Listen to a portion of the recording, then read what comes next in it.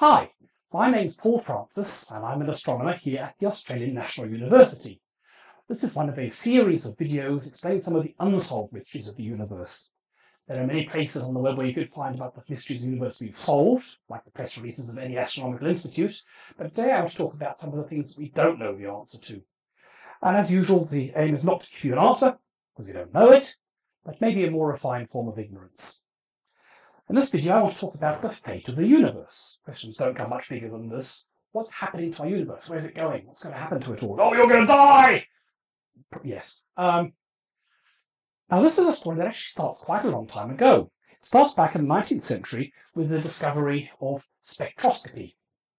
This was an incredibly useful thing discovered by 19th century physicists. The idea was that if you send light through a prism, it gets broken up into different colours, red, green, blue, and you can measure the precise amount of energy at all these different wavelengths. And that will give you a graph that looks something like this, showing you the amount of energy against wavelengths. It's the blue wavelengths, the red wavelengths, not much energy down the bottom, lots of energy up the top. This is used for many different people. It's used by chemists and biologists and even art conservators to work out what chemicals are made of, because it turns out that every chemical has its own characteristic wavelengths. So this is a spectrum of a galaxy, and see there's a big bump over here. And someone who's looked at more spectra than I've had hot meals, like me, that says the bump at this wavelength, 5007 angstroms to be precise, indicates that oxygen is present. A bump over here at 4861 angstroms indicates that hydrogen is present. Dips down here due to calcium, this is magnesium hydride, and so on. So people would point their spectrograph at things on their lab on Earth or at things in space and just look up, oh, there's a bump here, and then look up the table and work out what we're made of, what element it is, hydrogen, oxygen, whatever. Incredibly useful, because we can't actually go into space and take samples. This is our only way of working out what's actually going on up there. There was just one itty bitty problem. In the 1920s, telescopes became powerful enough to measure spectrum not just for nearby galaxies, but for far away ones. And they looked something like this. So it's got bumps and wiggles, all right, but they're not in the right place. So it's a bump here. And people look up their table of elements and say, oh, that doesn't match up with anything. Or maybe it matches up with some really weird element you don't normally expect, scandium or something. So you've got a whole bunch of lines, and they're in the wrong places. So what's going on here? This had people baffled for a while. But if you look at these spectra, you can see there's a bit of a clue. The yellow line and the orange line look pretty much the same. All that's happened is the orange line has moved a bit to the side. So it kind of looks like, in fact, these faraway galaxies are made of all the same elements as nearby galaxies. Just something weird has happened to stretch all the light. So all the photons of light that have travelled are a bit longer, so they're coming out at longer wavelengths, redder wavelengths. This is called redshift. So what could be causing this? Well, there's a guy you may have heard of by the name of Einstein who had an idea about this. His idea was that what could be happening is that space itself would be expanding. Sounds pretty weird, but in Einstein's theory of relativity, space can do weird things like this. The idea is that if space is expanding, then as photons fly through space, photons are particles of light, they will get stretched. And so a particle of light that might originally be this wavelength, if it's been travelling and space has grown by 5%, might end up 5% longer by the time it reaches the Earth. So this is telling us that space is actually expanding. And the fact that distant things appear to the red is because the photons have been travelling for longer and space has stretched them all out. And space doesn't only stretch out photons, it stretches out the distances between galaxies. So let me show you a simulation of this.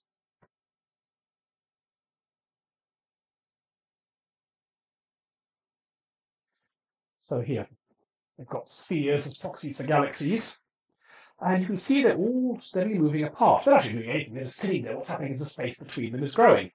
It doesn't matter what orientation you look at them from. You can look at them from down here or up there, and you'll see them slowly moving apart. So this is now pretty uncontroversial. We do seem to know that space is getting bigger very slowly, 1 part in 10 to the 18 per second. That's 1 part in a million odds. But things are moving further and further apart. Now, what does this mean for the fate of the universe? Well, if this keeps on happening, everything's going to move further and further apart. It means the universe will die of boredom.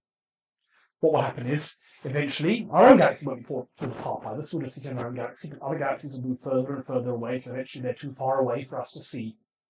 In our own galaxy, the stars will run out of fuel, the sun will go out. There'll be new stars, because when our star dies, it squirts out gas that will form another star, and that will squirt out gas that forms another star. But each time it does that, there's less and less gas available. More and more is being turned into heavy elements that you can't burn nuclear fusion. Eventually, they'll end up in black holes. Our sun won't end up as a black hole, but big stars will. And so as time goes on, we start losing other galaxies. You can't see very much anymore now.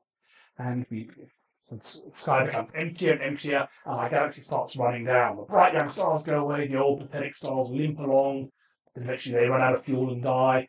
There'll be second and third and fourth and fifth generation stars, but it's all a downhill trend. For a very, very long time, but in this case, the universe just keeps on expanding forever. It will eventually die of boredom, die with a whimper. So that is one possibility. But if space is expanding, there's also this thing called gravity. And gravity pulls things back together again. So everything moving apart because of the kick it got from the Big Bang, but it's all drifting apart and there's gravity pulling it back together again. Maybe gravity could stop. So it keeps getting bigger and bigger and bigger. Eventually it stops, and then starts coming back together again until crash! You get what's called a big crunch, or a galab gib, that being Big Bang spiral backwards. So let's show a simulation of that. If I take this code and put in some gravity, we'll see what difference it makes.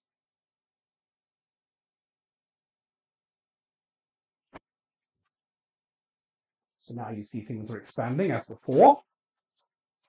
Very slowly going outwards. Just about stopped. Oh, they're coming back in together again now. So they've moved out, but gravity slowed them down, and now it's coming back together again. You can see the same from any orientation. And things are getting much denser. In this case, everything went out of redshifts. And they're actually rushing towards one another. I stopped it here where everything's crammed together. That's because my code couldn't manage it any further. In principle, they keep on crashing all the way down to get to a sort of point. So this would be the universe ending with a bang. A sort of reverse Big Bang. Everything gets crushed down, we all die horribly. So in this scenario, the universe will not have time to die of boredom, the stars wouldn't have time to run out of fuel, because at some point, we know a very long way away, everything will turn around and come back together again. So these are the choices. The universe dies with a bang, or dies with a whimper. Which one is actually the case? Well, this, as you would imagine, has been a highly controversial and debated issue in astronomy for a long time. Do we know the answer? Well, we have some sort of idea. Let's get past that. The way we can measure it is we can look at how the size of the universe is changing. And measuring this is very hard. It's got my colleague Brian Schmidt a Nobel Prize recently. But let's see what's going on here. What we know is at the moment, the size of the universe is getting bigger. So the universe is smaller in the past, bigger in the future. The question is, if we extrapolate that forward, what's going to happen? It could be that the universe keeps on expanding forever, in which case in the past, it would have been going at a fairly steady rate. An alternative would be that the universe is going to go a bit slower, get a maximum size, and then come back down to some horrible big crash. In which case, if you look back in time, it should look something like that. So what people are trying to do is look at the distinction between this red line and the green line. If you look back in time, how rapidly is the universe decelerating? And for years, people tried to measure this, and there was huge controversy and a lot of actually fairly bitter fighting between different camps about this, because the stakes are pretty big. Is the universe going to go on forever or not? But in the end, two rival groups came up with the answer. And the answer is that if you look back in time, it actually looks something like that, which is seriously weird. So the universe actually started off expanding slowly and has sped up. So it starts off slowly and woof! This led to the discovery of dark energy, which I talked about in another talk. So there must be some mysterious force driving this, we call dark energy. And if this is true, then in the future, the universe will go up like that. expand faster and faster and faster. No one's quite sure exactly how fast it will go.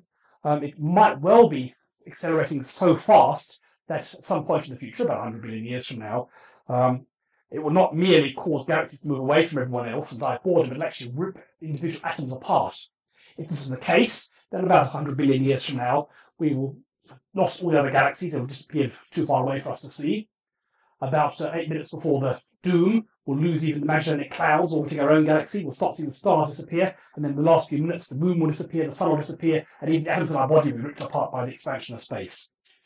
We don't know if that's the case. It could well be that it just spreads apart very fast and we all die of boredom.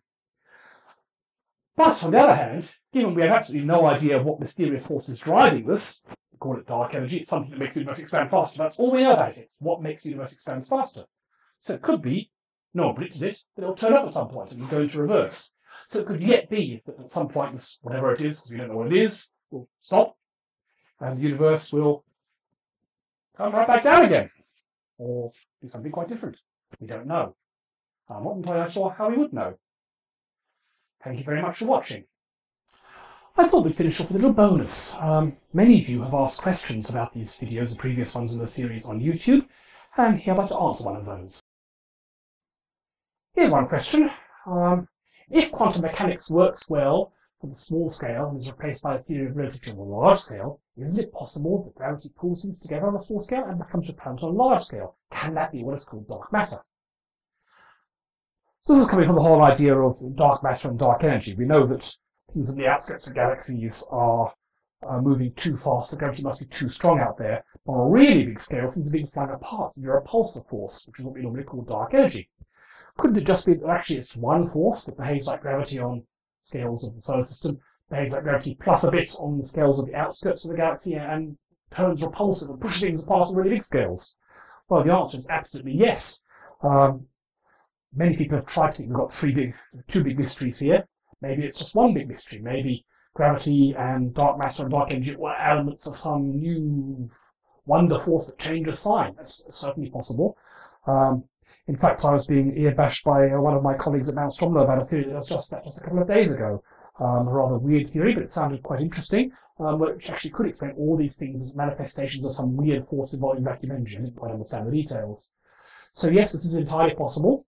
At the moment, we are calling what makes things go around too fast, that's galaxy, dark matter, and what makes things expand on really big scales, dark energy, but it could well be that they are all the same thing.